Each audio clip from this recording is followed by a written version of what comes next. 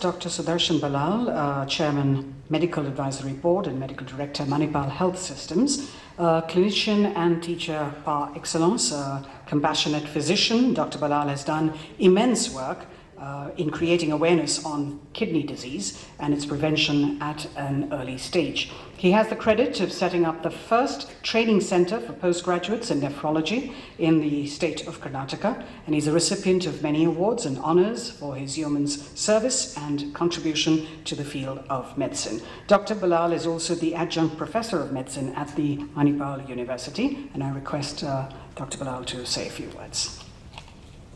Chief guest of the day, Dr. Aluwalia, Raj and Padmavet Kuti, other distinguished guests on the dais, off the dais, ladies and gentlemen.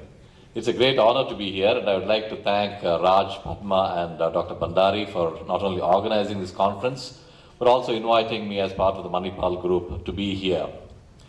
I am a hardcore physician. I have never touched a knife except to cut an apple. So how is it that a physician like me is interested in robotic surgery? And we first started this journey at Manipal a few months ago when Raj and his team, including Dr. Bandari, came and gave us a demonstration of what the robot could do. And it was a toy, a great toy for a physician like me. And probably I had more belief than our surgeons and was able to push through to get this expensive toy for the surgeons. And now obviously they love it a lot more than I do.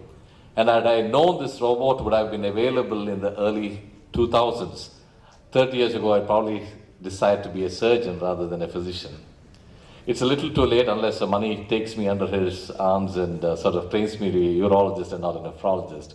Be as it may, I think what's interesting is we heard Dr. Trehan and Dr. Manimenan speak. Obviously, we have one group of surgeons above the belt, the other group of surgeons below the belt, both professing that robotic surgery is excellent. And I'm glad that now surgeons around the belt are also using it. So we have surgeries that are above the diaphragm, in the abdomen, in the pelvis, all across being done by robotic surgery, and that's the beauty of this great instrument. And obviously we need someone to drive the instrument, and that's where India excels. We have a great team of very, very competent surgeons.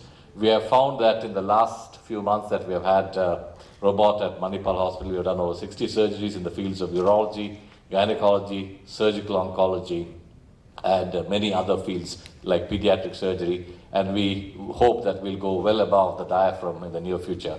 Once again, a big thank you to Raj, Padma, and Dr. Mahendra Bandari for popularizing robotic surgery in India. Thank you and God bless.